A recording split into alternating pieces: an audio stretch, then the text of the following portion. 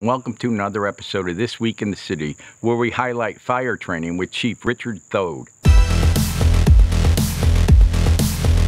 To be able to be at a location on an actual house and make entry, cut holes through the roof, knock holes through the walls, and physically train on exactly what they'll be facing during an incident is key. We have a unique opportunity. We have a donated house.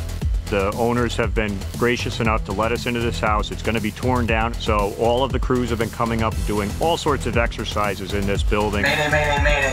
Firefighter propellable down on the second floor. This is great because the firefighters can breach walls, which is breaking through from one room to another. They actually get to break sheetrock in an older house. They get to cut the roof. Instead of a training prop, they actually get to do it on a real building without the danger of being on fire and flames and smoke.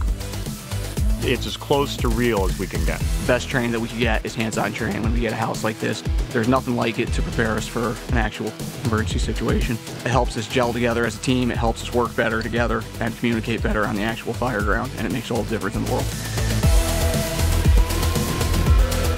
These firefighters are unbelievable. I mean, it's been summer, it's been hot out, and they're all excited to come out.